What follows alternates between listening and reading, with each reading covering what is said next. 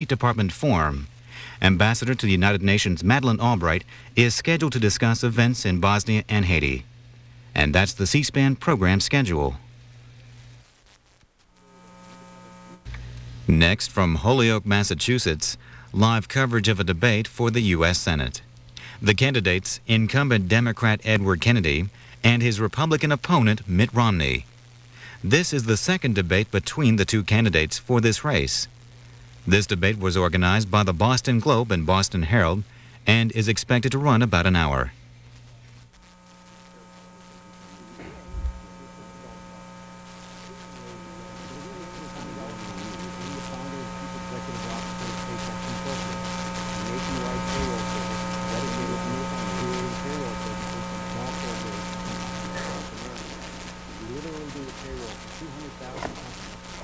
Good evening and welcome to round two of the great debate in this 1994 campaign for the U.S. Senate in Massachusetts. We're coming to you live from the Holyoke Community College for a town meeting discussion of the issues. This event is being sponsored by the Boston Globe and the Boston Herald, and it's being carried live statewide on televisions and radio stations, as well as nationally on C-SPAN. Now, before we introduce the candidates, just a couple of notes about the format tonight. As you can see, a 12-member citizen panel is here on stage to pose the questions.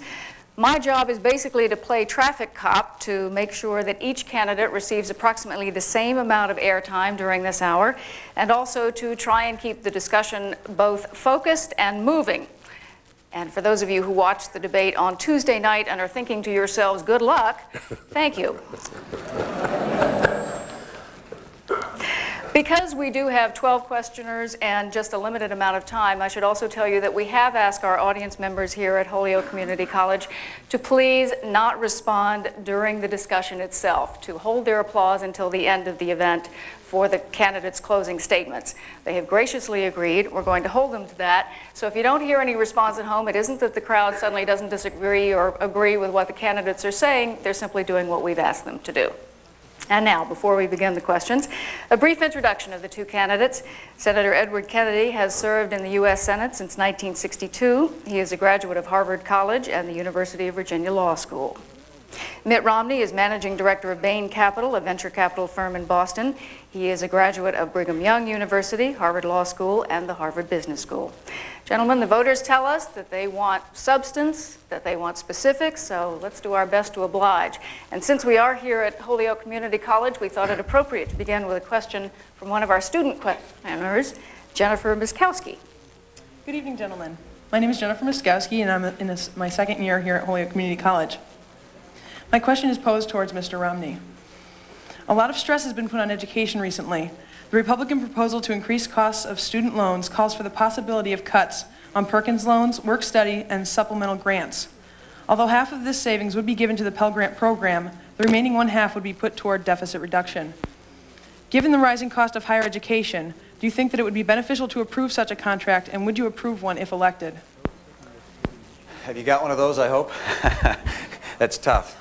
Let me tell you, in my view, it is not a good idea to go into a contract like what was organized by the Republican Party in Washington, laying out a whole series of things which the party said, these are the things we're going to do. I think that's a mistake. I think instead that if you want to get something done in Washington, you don't end up picking teams with Republicans on one side and Democrats on the other, entering into a contract and saying, okay, we're all going to do this, and then, of course, that works, then the other side feels like they're the loser. But if it wins, they feel like the winner. I don't like winners and losers in Washington. I'd rather say let's get together and work together. In my view, if we're going to have cost reduction and reduce our budget deficit, we're going to have to sit down with people on both sides of the aisle and work through the various numbers. I'm not in favor of reducing the loan program in colleges and universities. I think that's a mistake. I think we can continue to provide the loans necessary for students across the country. I also think that the Pell Grant program works and should continue to be supported. I would have supported the most recent education bill. I think that also is helpful to the education in our secondary and elementary schools. Thank you. The question is where this country is going on the student loan program and the student grant program. In 1960, in the early 1960s, 3/4 of all aid and assistance to students were the grant programs. 1/4 were the loan programs. During the period of the Republican administration, that was reversed. So we had 3/4 of the loan help and assistance were for the loan programs and 1/4 for the grant programs. That's why so many of the students that are in this hall are going into debt, like they are, and so many other students across Massachusetts. The question was, are we, as we move towards a direct loan program, which means that the students can borrow at the same rate of the federal government, which can mean $4 to $8 billion more, will we pass that benefit on to the students or use it for deficit reduction? We use $4 billion of deficit reduction in the president's program. I thought that was one of the toughest kinds of reductions for the deficit reduction, because we should have passed that on to the students. And the real kind of question is whether the Republicans are going to keep their hands off that program in the future and let the benefit go to the students. That's where it ought to go. We provided some savings for the students, but we ought to provide it a great deal more if we are expecting our young people not to end up in extraordinary indebtedness in our country. Jennifer, you have a follow-up? I believe already the middle-class students who are not poor enough to get aid but do not have enough money to pay tuition fully. Do you have any plans for that? Well, that's the loan program. And that's where we have to get loans for students that don't qualify for aid but are able to get loans. We have student loan programs, and I think that's something which should be available to students of middle incomes and lower incomes. But the real tough issue that we face, and the senator talks about, you know, are we going to give the benefit to the students? Let's all raise our hands. We want to give the benefits to the students. We want to increase education spending. We want to increase health care spending. We want to increase all forms of spending for all the good things we'd like to do. But ultimately, we're going to have to make some tough decisions, because the middle class of this country is becoming overwhelmed with taxes. And we're also passing along to our children and our grandchildren massive government debts, a national debt of $4.5 trillion. When you get out of college, you'll have over $18,000 worth of debt you didn't know about. And that's your share of the national debt. We're going to have to make some tough decisions. I think the way to do that is for people in both parties to sit down, have a spending reduction commission, look at all the programs that we love and say, to balance the budget by this date, here's what we've got to do. Look at those alternatives, make the tough decision. I wish I could just say, we can give it forever.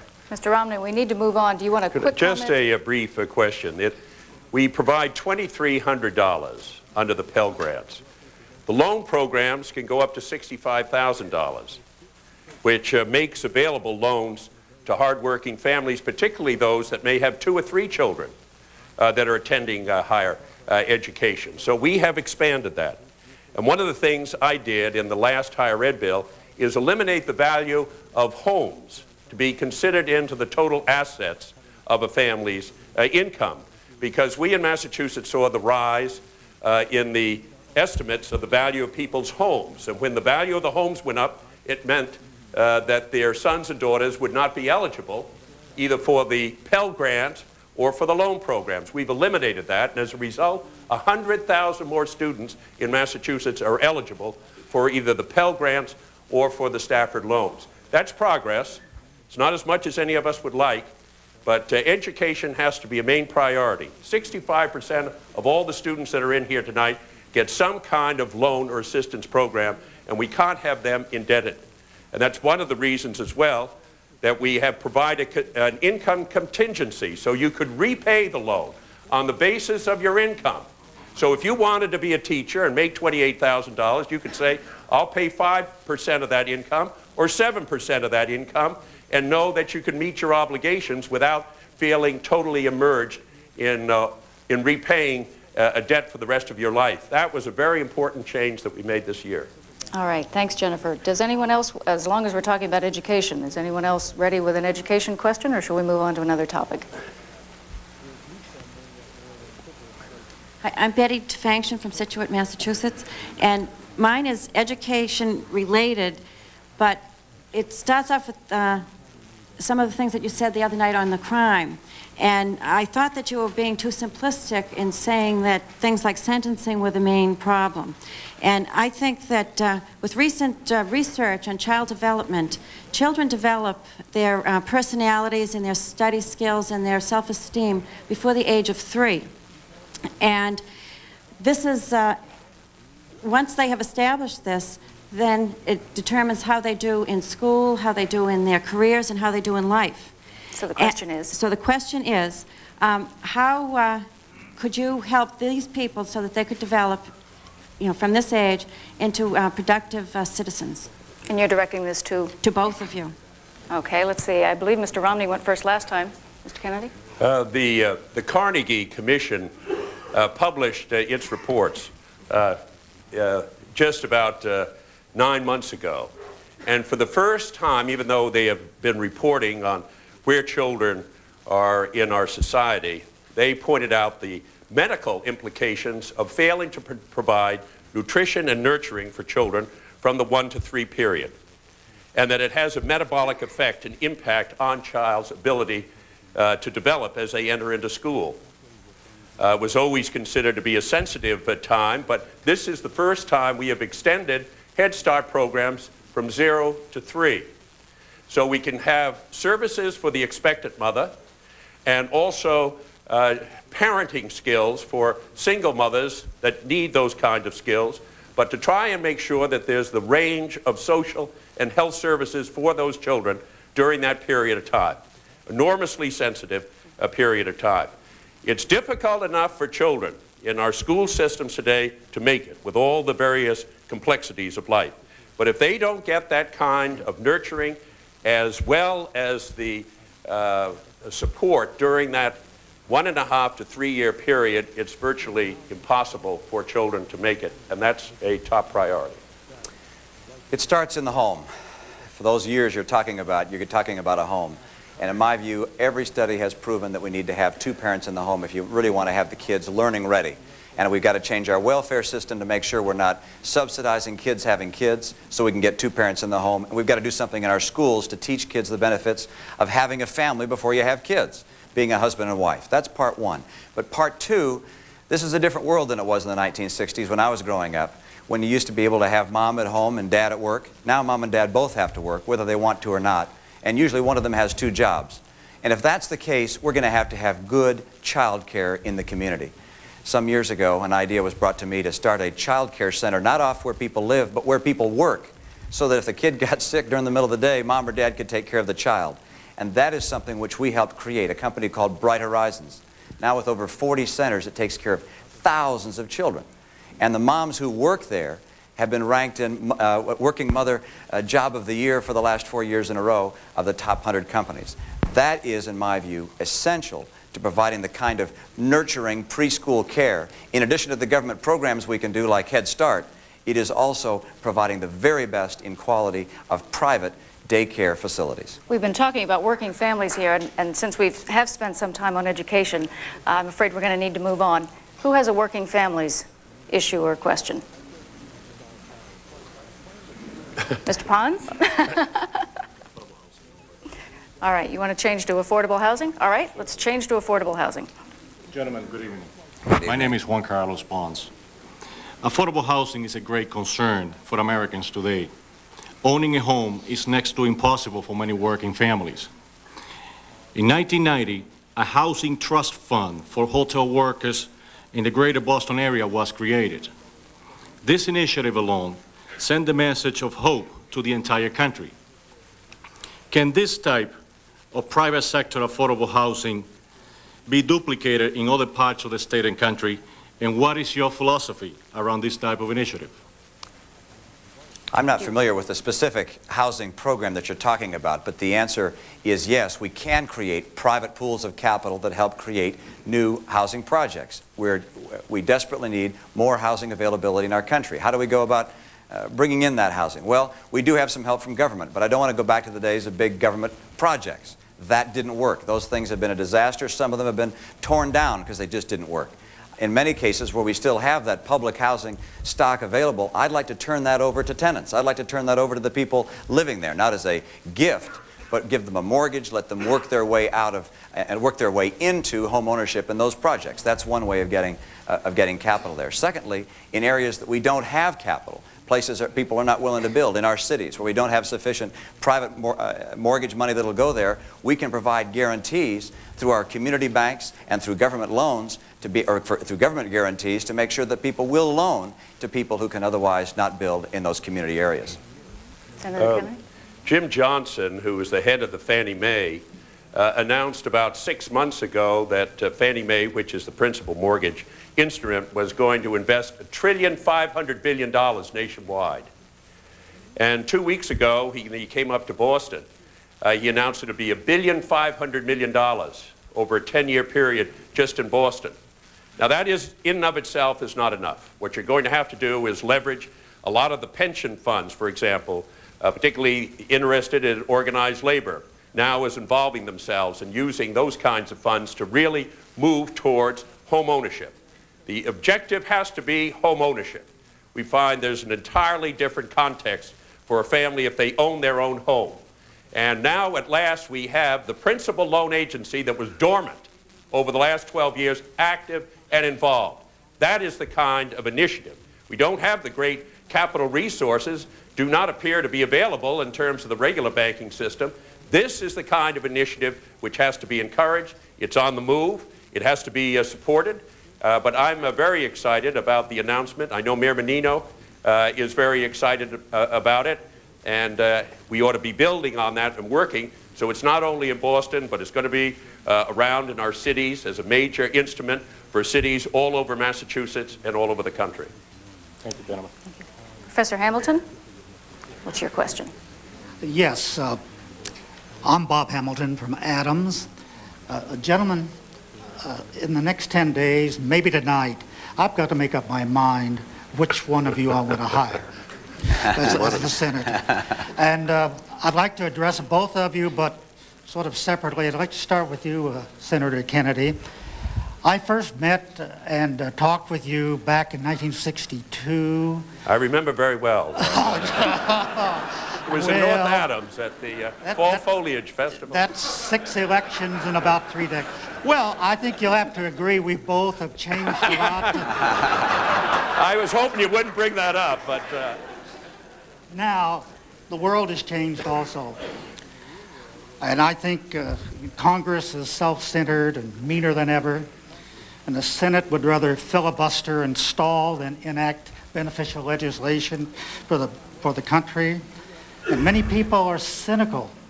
And the mood seems to be get rid of the old codgers. Or just anything new is better than the old. And the question is? And my question is, Senator, how will you change with the times? How will you keep up with the polarization and the divisiveness in Washington? And what changes will you make in your statesmanship style? Well, that's a very thoughtful question. And it deserves a really very thoughtful response and answer. Let me just mention a bit of what my experience was in the last Congress, where we were able to fashion coalitions, bipartisan coalitions. We fashioned a coalition in terms of addressing the Head Start program that I just mentioned. We fashioned a coalition, bipartisan coalition, on the Goals 2000 that will provide 85% of all federal funding into local communities to let reform of education bubble up. We fashioned coalition, Republicans alike, in our School to Work program to help the 65 or 70% of high school students who do not go on to college in a fine school like this to find meaningful employment. And we find a coalition in our national service programs, all very, very important. I hope that we can find similar coalitions, particularly in the areas of health care and health care reform. This, I think, happens in the Congress when we're at our best. And hopefully that'll be something that I will try to the extent that I can, and I've had good success of doing it in the health care area and also in streamlining our job training programs in the next Congress. Senator, I have to stop you there and also let me advise you, Professor Hamilton, that Mr. Romney's now about a minute behind, and so you can take a slightly longer take on this next question. If you can ask it quickly, please. I'll try to. Mr. Romney, I'm looking at 2 resumes, and they show about the same education. Neither of you answered or participated in the 1994 National Political Awareness Test. Now, you have about 10 years collecting and spending money, and I guess that's something like what the Senate does. But what bothers me is you're asking me to hire you sort of on the job training. Like they say in basketball, take you on as a project. And what I'd like to know is, what I'm a good project, I assure you. Just tell me your skills to be an effective senator. Well, you started off by saying, how would the senator change with the times? My skills are particularly attuned to the times. If you look at what's happening in America today and in Massachusetts, you see jobs leaving, you see companies leaving. Why is that? What's happening? There are new industries around the world developing. We're going to have to create new industries in Massachusetts to compete. New small businesses are going to have to grow and employ people. And the companies that we have here are going to have to become more competitive to keep jobs here. The best social program is a good job. We can talk all about the social programs that are enacted in Washington and the coalitions that are carried out in Washington, but unless we can create and build strong industries and good, strong, small businesses, we don't have a future.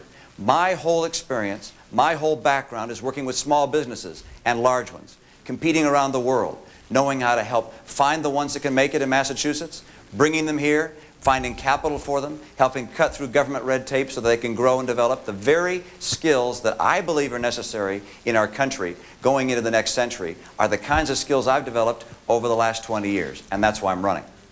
All right, thank you, Professor Hamilton. And who in the back row? I'm sorry, we have to keep moving. Who would like to be next? Jeffrey Work? Hold on, let me get up there. If Mr. Romney is behind on time, I happen to have a question directed only to him. You touched earlier on a subject that I think is a sore subject for Americans around the country, and that is the subject of gridlock.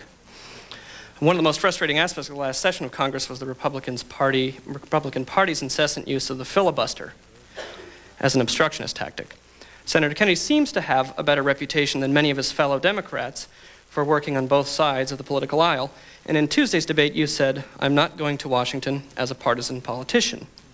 Should the voters of Massachusetts therefore believe that you would vote to end such filibusters against the wishes of party leaders like Robert Dole, Phil Gramm, and Newt Gingrich?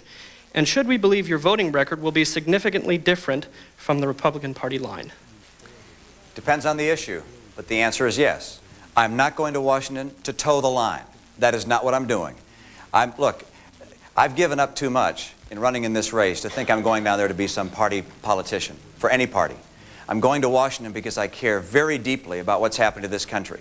I am very concerned about the direction we're headed in and believe we have to change it. I'm going to go to Washington to give everything I can to try and turn us in a different direction. I can't do it alone. I'm going to do it with people on both sides of the aisle. I'm going to do it with the President. I think the President does a lot of things that make a lot of sense. I'll support him in many ways. I hope he gets changed, but I'll still support him while he's there for the next 2 years. But I believe that the issues we face are far too important to be faced only from one side of the aisle or the other. If I may follow up, are there particular specific issues that you have differences with the Republican Party platform? And if so, could you elaborate on them for us here? Well, for instance, on the crime bill, I supported the crime bill that was in the Senate. It went through a number of iterations. When it came time to vote for it in the final bill in the Senate, there were some Republicans that didn't want to go ahead, that wanted to fight for a filibuster. I disagreed with that. I thought it made sense to proceed with the crime bill. I said so.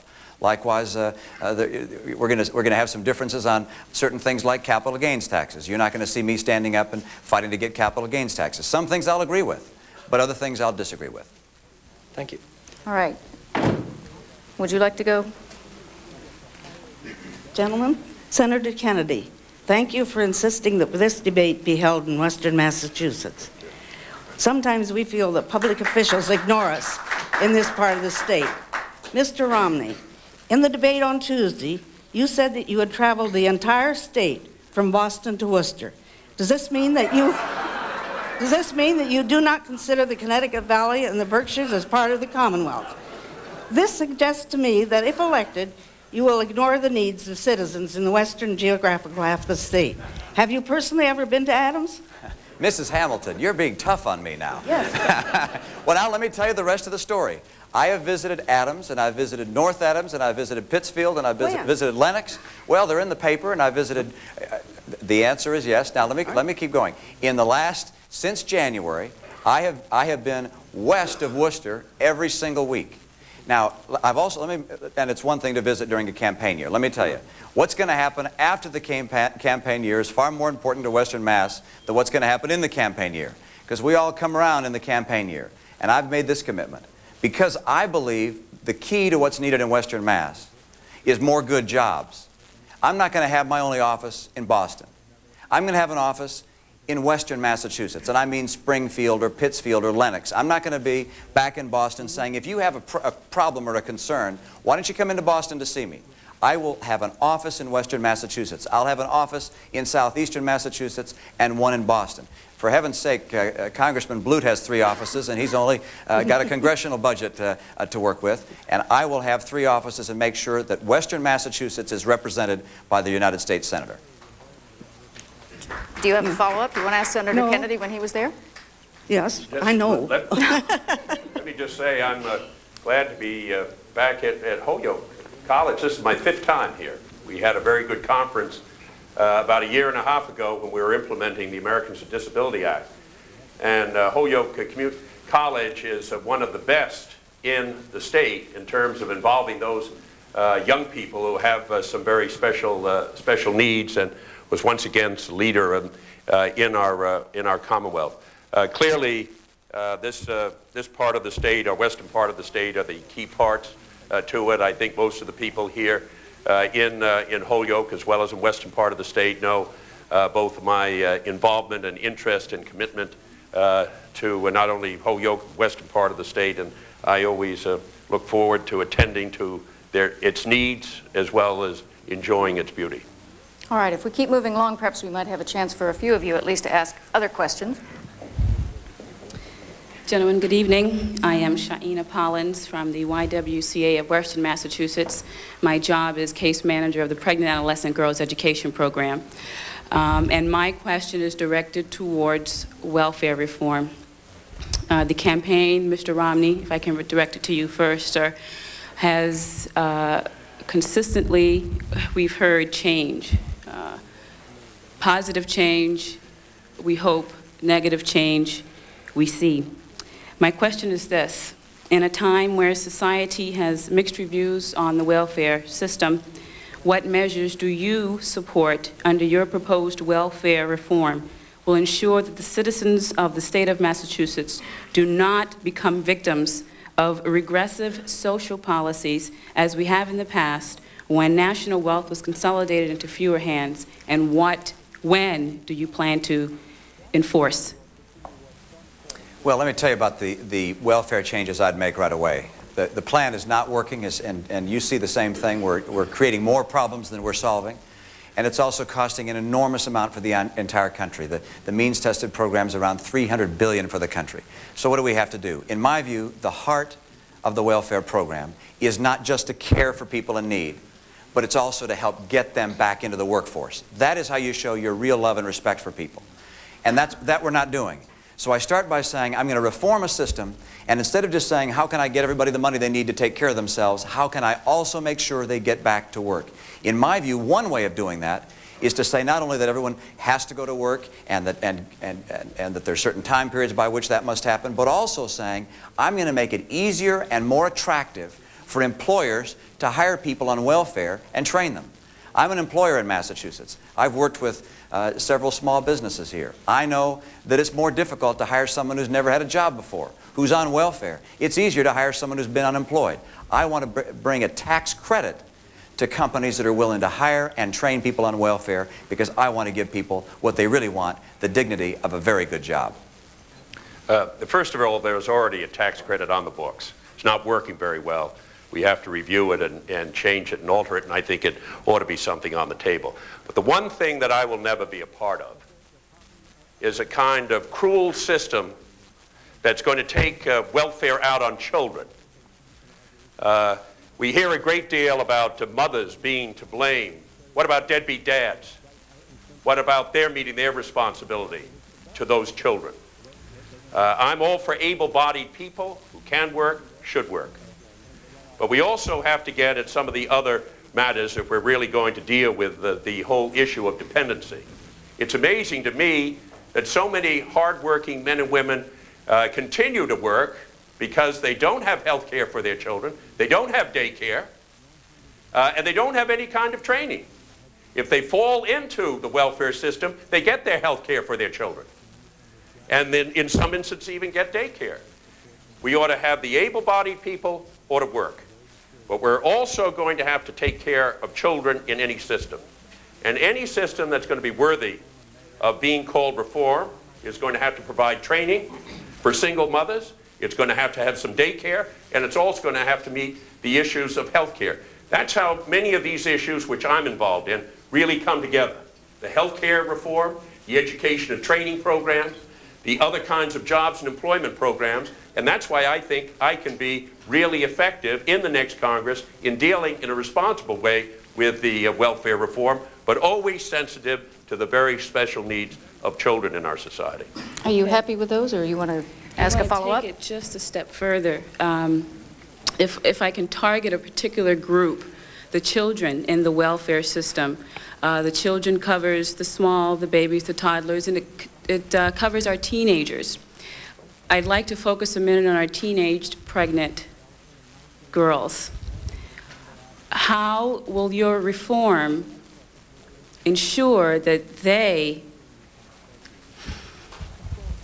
not continue to live in poverty?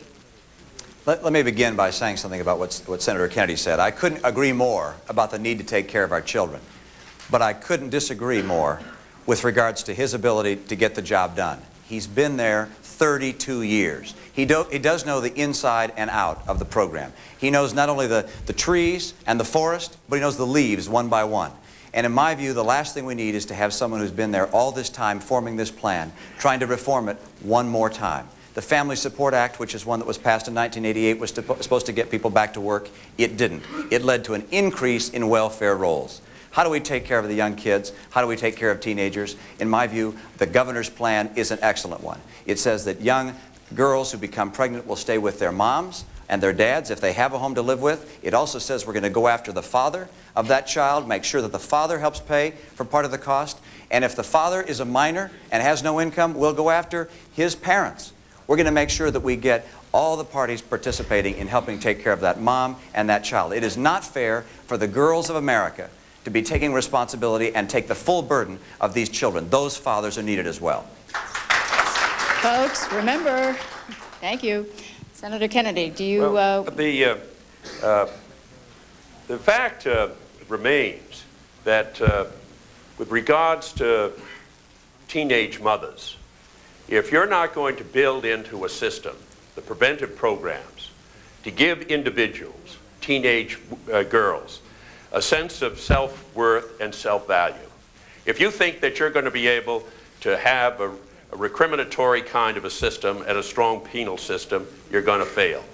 You have to provide the kind of self-value and worth for young people, young women.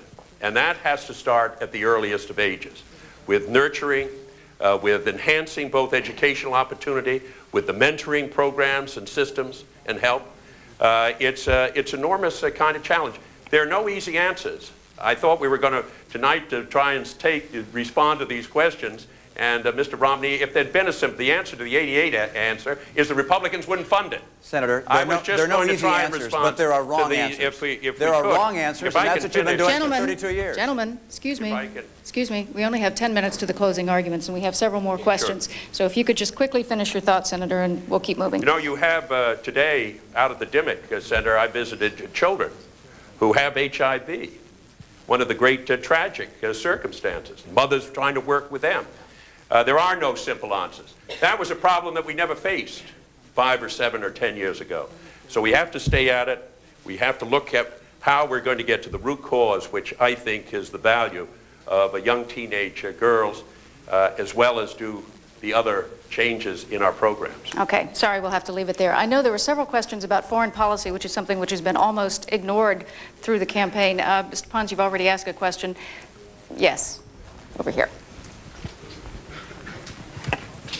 Hello, my name is Chuck Wegerson. I'm from West Newbury. I have a foreign policy question which should be a lot easier to answer.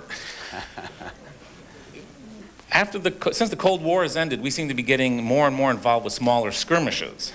And it seems to me that we're going to be asked more often to send in American troops into foreign lands. And I'd like to know each of your positions on that. And secondly, do you think that we have to have a consensus of the UN in order to intervene, or do you feel that we should do it alone? Who would you like to take this? Both first? gentlemen. Okay, who first? Mr. Romney. Okay. Chuck, in my view, the United States should intervene by itself when there are national interests of a substantial nature that we have in that theater or in that conflict. And so if we have citizens' lives at risk, if our economy is at risk in a serious way, or if our national security is at risk, we have the right to go in whether or not the United Nations wants to do it. We should do that. And we've done it. The great defining moment in our history where we, in the last most recent time where we had to make that decision was with regards to Desert Storm. Were we going to protect our interests, protect Israel, protect our economy by sending in our troops and risking the lives of our men and women? We took a tough decision. The President decided to do so. Senator Kennedy voted no. I would have voted yes. Now we had another decision recently, which is, were we going to invade Haiti, unilaterally, step in and invade it? In my view, that did not justify the risk of lives of American men and women. We did not have that substantial U.S. interest at stake. And for that reason, I would not have invaded. I was delighted that the President took a very wise move and sent in President Clinton, Senator Nunn, and also Colin Powell, and they were able to avert an invasion. That is something I supported. With the end of the Cold War, it's really like a pressure cooker across the world, where client states of both the United States and the Soviet Union kept the pressure on their various satellite nations. And now, since that Cold War has ended, you see these various pressure points growing up all over the world, and we are working in a new framework to try and sort of deal with it. Clearly, it's much better if we deal with it in a multinational way. If we want to constrain, not have the United States the policeman of the world, it's better to get other countries involved so that the United States will not be involved in every place around the world. There may be circumstances where our national interest is required. One of the great balances that our founding fathers gave us is on the war-making powers. The war-making powers is described in the Constitution to be with the Congress. On the other hand, the founding fathers gave the commander-in-chief role a special responsibility. So there is a blur, like many other constitutional issues, the Establishment Clause and the Free Exercise Clause on the questions of prayer. So there is this blend, but I think that the President has done well. The Soviet Union has not dissolved. Well, Sorry to stop you, but we have 3 more people who haven't had a chance to ask a question yet. Hi, my name is Phil Warren, Vice President of the Student Senate here and President of the African American Club. Just a couple quick things. As far as foreign policy, I think that we should really focus on the people here and first, because there's a lot of atrocities going on in our country, and we need to focus on those. As far as Massachusetts,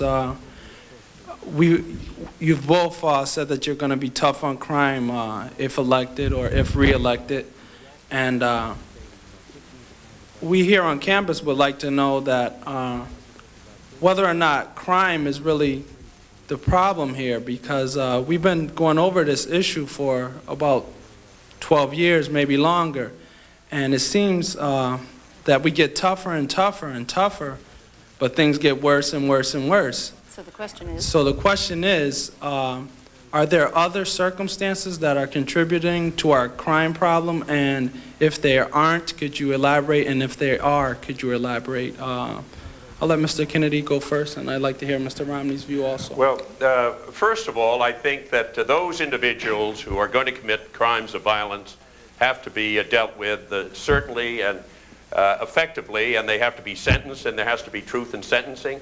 I was the author of the Truth in Sentencing Bill that passed in 1986, also with regard to bail reform, to be able to retain individuals who have a predilection of violence and who are arrested, and also violent juvenile offenders. Now, I think all of those are important. We are just seeing those. We only have 85,000 prisoners in the federal prison. The real problem is in the state and local communities. They have 1,300,000. That is where the principal problems are. It's going to be in the states and local.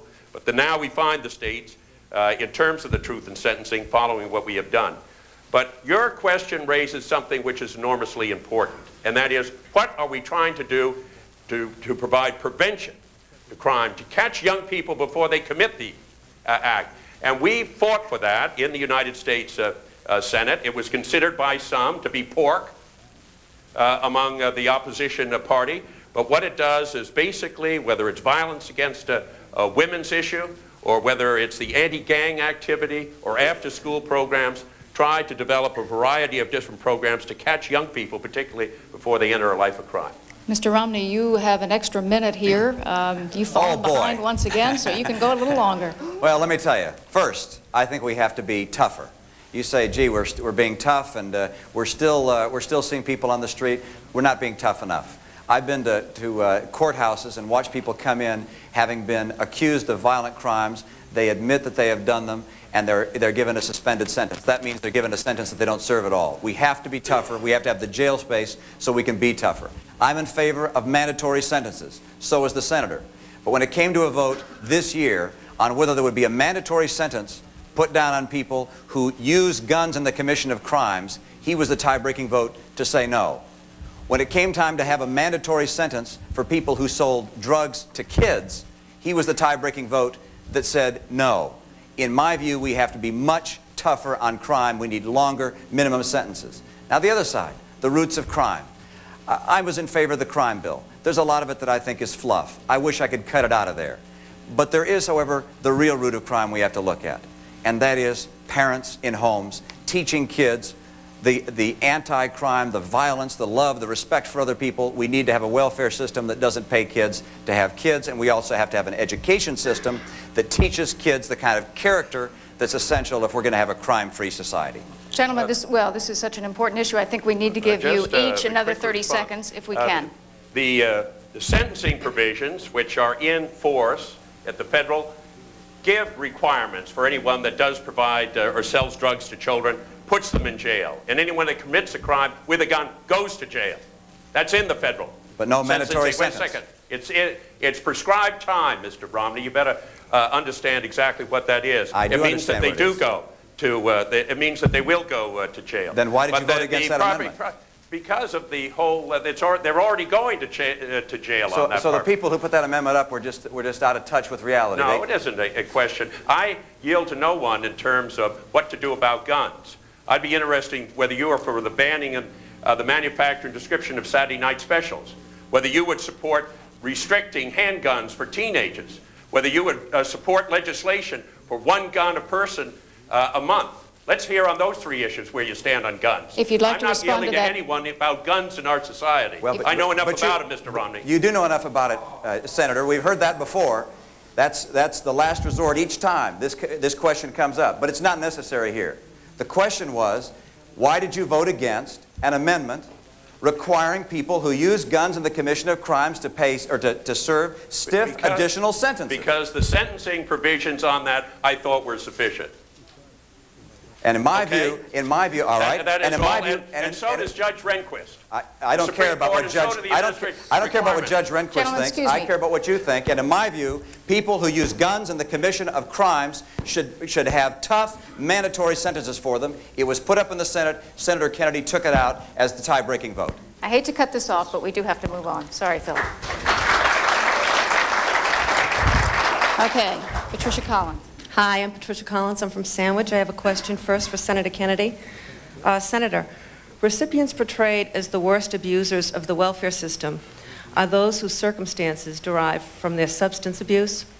Active addicts do not meet the able-bodied standard which triggers the workfare requirement.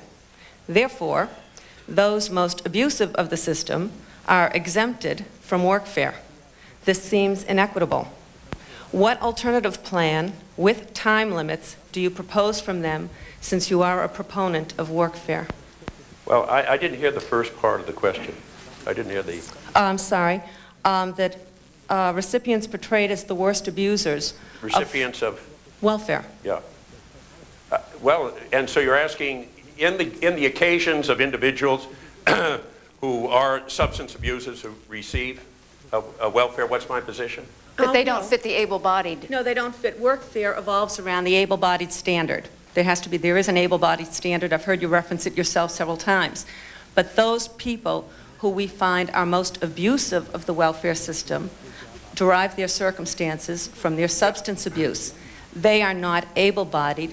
Therefore, they will not be covered by the workfare requirement. It's inequitable. Well, we had Senator Cohen's Committee on Investigations did a very important investigation about the abuse, the substance abuse of people that were on welfare, and made a series of recommendations which I support. I don't see how you can possibly continue welfare payments to individuals who are involved in substance abuse. And so I support those recommendations in terms of halting it. I don't know how you could expect, if they're substance abusers, that they would fall into the able-bodied category. I'm just not familiar with that provision, although I was a strong supporter of the Cohen investigation and the recommendations that were made on this particular issue.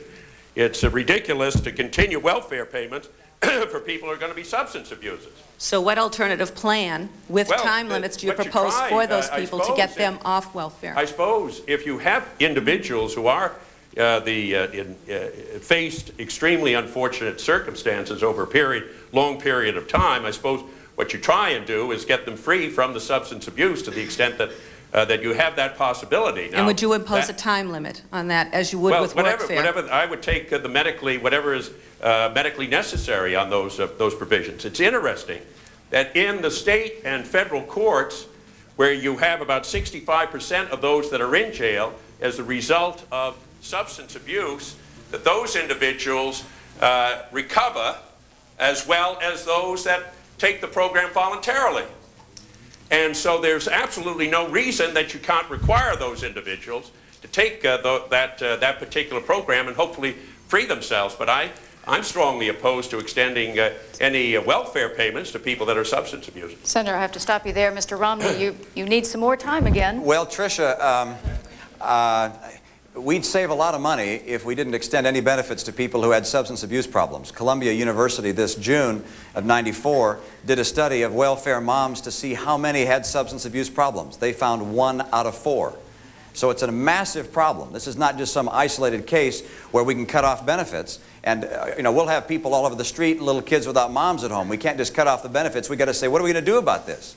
In my welfare reform plan, I have called for drug testing of moms or of anyone signing up for AFDC at the beginning of the program to see, is there an abuse problem? Now, is that punitive? I don't want it to be punitive. I want to understand if that money that we're going to be passing along to this mom is going to get to the child that needs it or not. And if not, if this mom has a problem, I want to get her in rehabilitation. It's going to cost about $1 billion a year to do that. But I want to get her into rehabilitation. I want to get those tests done because I'm concerned about the children. If we have moms with drug abuse problems, what's going to happen to those kids? We've got to have the Department of Youth Services and others watching after those children to make sure that if this is a mom that's got a problem and she's in rehabilitation and we're taking care of her, that we're also watching those kids. And at some point, if she keeps having this trouble and keeps having this trouble, we're going to have to take the kids away, put them into homes that can care for them, foster homes, until she's able to get over this terrible problem. All right, we're getting perilously close to the closing arguments, and you'll be able to applaud very soon. But we have one more question. Hi, I'm George Retoff. I'm a small businessman from Cambridge. I have a company, Metro Boston Appraisal there. Good to see you again, gentlemen.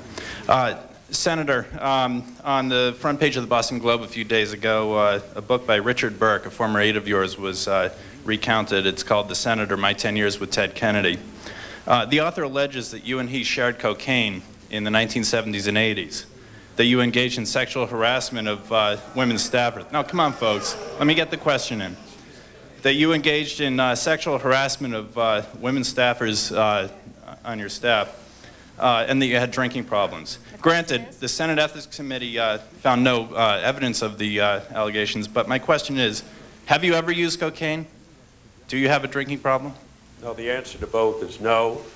And as you well know, those are old allegations by a disgruntled former employee. of mine that was reviewed in their entirety by the Ethics Committee, made up of Republicans as well as Democrats, and unanimously rejected them because they are completely false and without any truth to them whatsoever. So,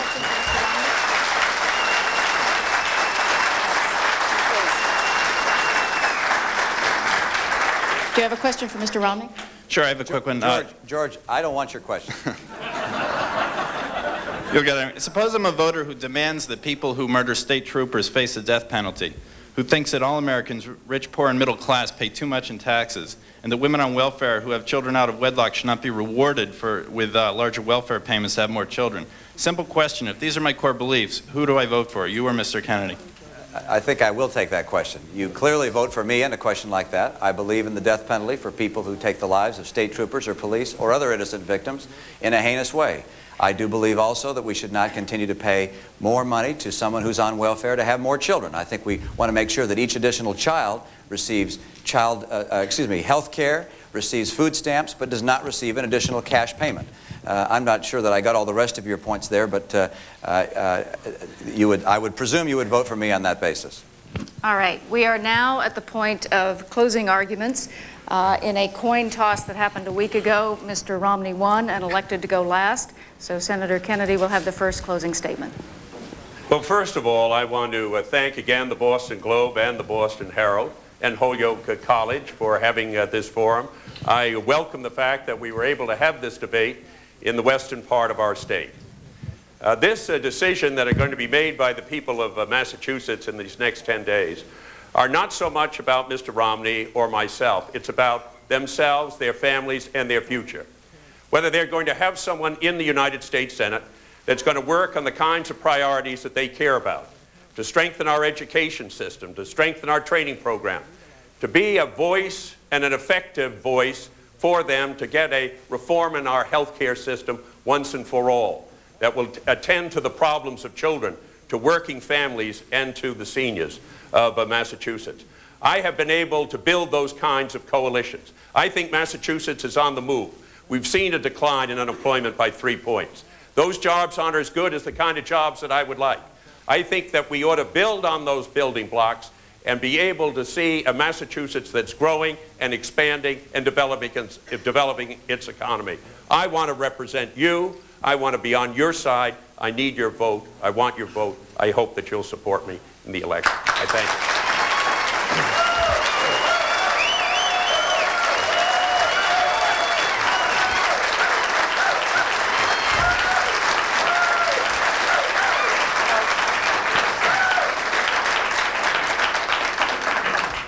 Over the last year, I've had the privilege of traveling all over the state, from festivals in Springfield to rallies in Fall River.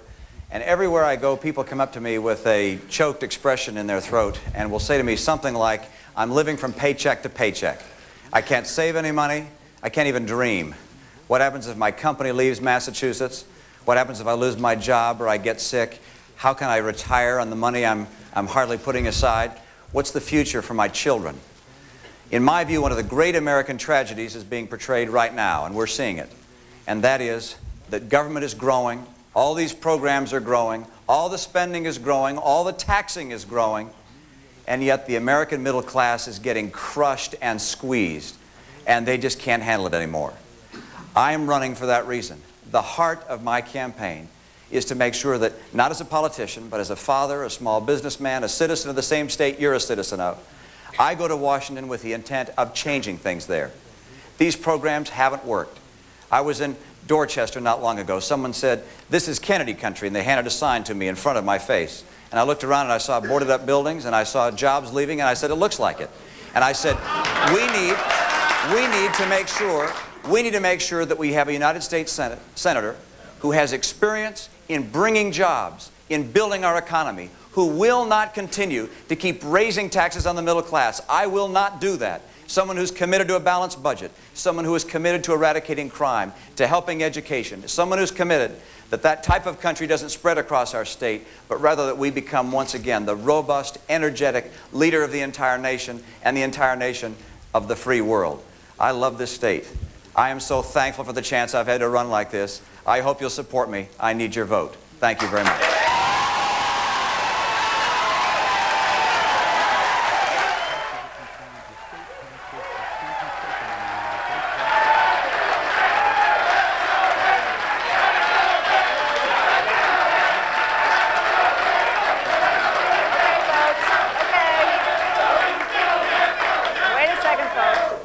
still do have a little bit of business to do here, and that is to thank Senator Kennedy and Mr. Romney and the members of our citizen panel and all of you for being with us tonight, and for all of you who have been watching and listening throughout the state. Thanks very much. We hope you'll vote. Thank you and good night. Hey, Mitt. Good to see you. Thank you, Senator. Good to see you. Thank you. Same to you. Tricia, good to see you again. Thank you. Sorry we didn't get to all your questions. I want to hear the rest of your questions. Thanks a lot. Nice to see you. Thank you for the comment and the question. Thank you very much. Mr. Hamilton? We've been watching live coverage of a debate between U.S. Senate candidates in Massachusetts, incumbent Democrat Edward Kennedy and Republican Mitt Romney. This was the second debate between the two candidates during this race. This debate was organized by the Boston Globe and the Boston Herald. We'll replay this debate on C-SPAN later around 10 minutes after 11 Eastern, 8:10 p.m. Pacific Time.